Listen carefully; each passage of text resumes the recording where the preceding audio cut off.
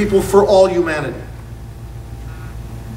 And it is through the study of Torah, which is the first of all of the commandments that God gave us, that we find the means to make our lives holy. So we are committed to the ongoing study of the whole array of mitzvot and to the fulfillment of all of those that address me as an individual and those that address all of us as a community. But still, I can't speak for all of Reform Judaism or all of Judaism. I can only speak for Berkson, for me. And so that's what you're getting, because your teacher asked me to come speak, so you're stuck hearing me and me alone. And I hope I'm not boring you here in the process. So I still understand that I'm involved in a love affair with my Maker, loving God with all of my, as we used to translate the Hebrew words, my heart and my soul and my might, but really as the Hebrew probably means with all of my mind and with all of my body. That's how we understand what happened at Mount Sinai when God gave us not the... Many Christians tend to assume that what God gave us at Mount Sinai were the 10 Commandments. God gave us the whole Torah. We don't even call them the 10 Commandments.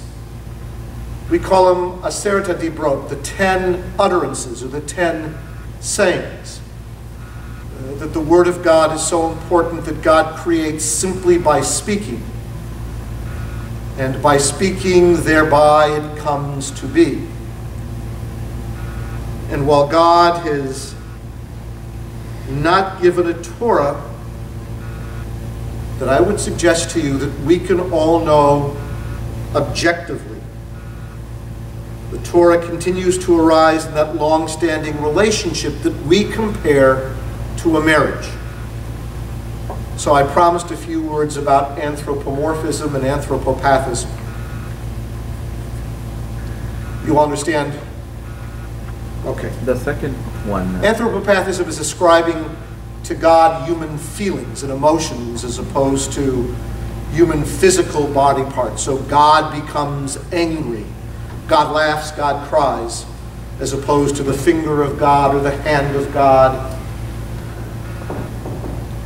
In the words of another one of my teachers, Zvi Werblowski, the issue is one of enabling human beings to speak validly both of a God in theology and to a God in prayer who is utterly transcendent. For us, the choice seems to be between saying nothing at all, which is just not how we function, and daring to speak of that God in human terms, that is, in the only language people possess, to indicate that God is actively meaningful in human life, as a parent, as a creator, as a lover, as a redeemer, as a forgiving one, as a ruler. The conviction of God's spirituality and transcendence, as it finally developed in Judaism, was, I believe, so radical and so deep that even the most daring anthropomorphism could be used without risk or danger. I say that carefully because I could say that in a Jewish audience. I've learned that I need to be more careful when I'm with other audiences. I learned that, and I can share this part of the story, when I was teaching at Wheaton College. I don't know how many of you are familiar with Wheaton College. Suffice it to say, it's Billy Graham's alma mater. Does that help? It is probably the Yale or the Harvard of the evangelical movement. Do I go any further? Let's just let it sit at that. I said something that the moment I said it and I looked at the reaction of everyone there, I've got to say this so carefully, it was a very, very white student body, I admit that. And I looked out and the faces became even whiter, if that's possible, after I said what I said. So, since I mentioned God as a lover, let me complete that and then perhaps turn it back to you for a little bit, because I'm not sure if I've done what you've asked me to do, or if I've raised more questions than provided answers. For many decades in the American context, when we hear the phrase, God loves you, most Christians and Jews have mistakenly assumed it to be a Christian phrase. If you were home today, neither of us do this, but if we were home today watching certain television shows, we might see, passing through some of the channels, the Crystal Cathedral and Robert Schuller out there in California. He tells all the believers there that God loves you, and so do I. And I believe that Dr. Schuller is right. God does love Christians and Jews and Muslims and all human beings. But when we assume this applies, we as Jews, this assumes this applies only to Christians, we are wrong. For God loves us with a love that is at one and the same time that of a parent and that as a lover. With a love that has blessed us, made and makes demands on us, and desires us. With a love that calls to us, with a love that wants to embrace us. And while the word love is horribly abused and misused, to love is to embrace with intense affection and enthusiasm one who is less than perfect. My wife loves me. It amazes me every day that she could. To love someone is to feel, perhaps irrationally, deep yearning for that person. To love someone is to be willing to sacrifice for the other's sake, to open oneself up to pain and to loss. And so this is how we see God. God in Genesis is our creator, our parent, the one who brought this good world into being, who freed us from bondage, who fed us manna, who protected us and sheltered us as we grew.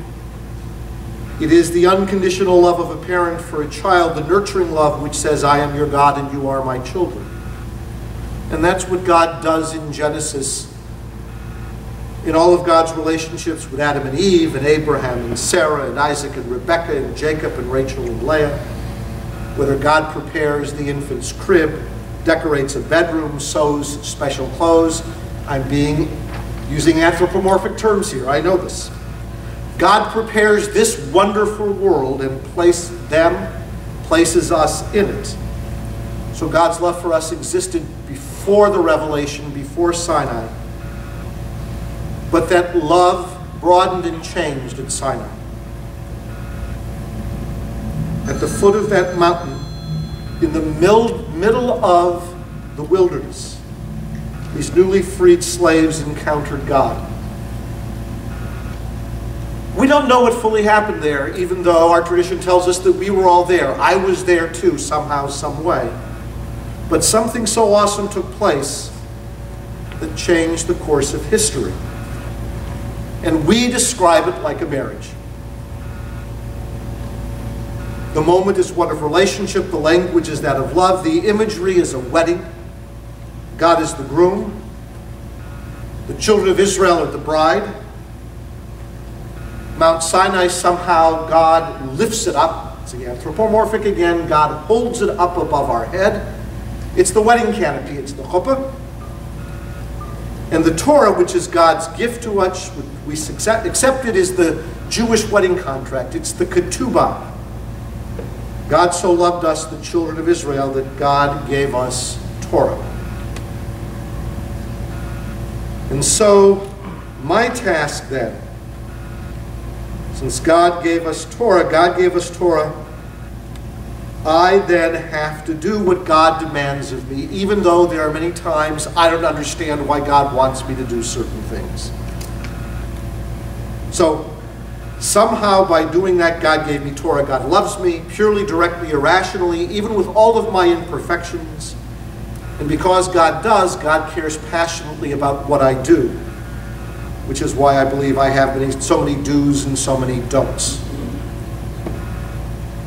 And so my task is to do as best as I can, understanding what it is that God wants of me.